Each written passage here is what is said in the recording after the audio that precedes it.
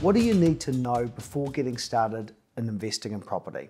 Well, first of all, you need to establish why you're doing it. You need to know what your end goal is. And then you need to remember that not setting goals has a major consequence to it. The consequence or cost of not having these goals set is that when times get tough, you're going to forget why you're doing this and you give up early and you won't make the real money that true property investors that invest for the long term make. There are three things that I believe that you need to establish for your property investment goal. First thing is what you want, how much of it you want, and when you want it by. I've surveyed a number of property investors from around the country to look at what they want out of property investment, and it comes into four main categories: passive income, to grow their wealth, retirement, and no money worries. Now, you might aspire to all four of these goals, but you need to select one that resonates with you to make it your main focus when setting your goals. So let's look at an example. Let's say you want passive income. So that's what you want. Now, how much of it do you want? If you're on 100K now, you might want to replace that. So you want $100,000, that's how much of it you actually want to achieve. And then when you want to achieve it by, let's say you want to get that by the time you turn 60, and that's in 20 years. So 20 years is the time frame that we're working towards. So again, you want passive income, you want $100,000 a year to replace your existing income, and you want it in 20 years' time.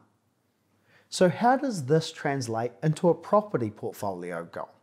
So if you want $100,000 of today's money, you need to factor in inflation, because remember, every year that goes on, your money doesn't buy as much. So $100,000 of today's money is actually $150,000 in 20 years' time when you factor in inflation. Now, at a net yield of 4%, that means you need $3.75 million worth of property completely freehold.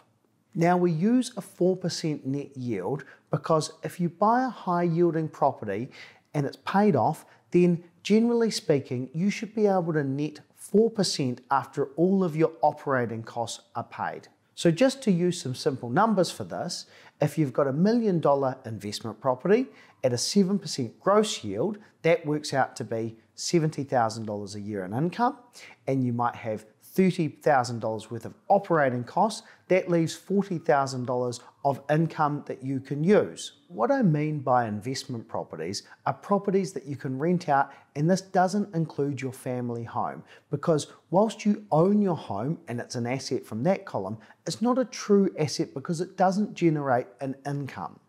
Now, I appreciate that this is a bit of a back of the envelope calculation. If you actually want to delve into the numbers in more specific detail, what you'd actually do is work out what your end goal is and then look at what you've got now. So that could be things like savings, that could be things like your KiwiSaver, it could be whether or not you're going to receive a superannuation when you retire, if retirement income was your goal. And you deduct these things from what your target goal is, and then you'd find a way of filling the gap in the shortfall. Now, you need to remember that property investment is a long-term game, and you're not going to be an investment mogul overnight. It does take a while. But the long-term goal is what's going to motivate you to push through in those hard times and get through the challenging times to make the real wealth that you build in long-term property investment. So what is the next step? Firstly, choose the goal which most resonates with you. Is it passive income? Is it retirement? Or is it building long-term wealth? And then use one of the tools that we'll link to figure out how you're tracking right now and what the gap is in terms of your existing plan.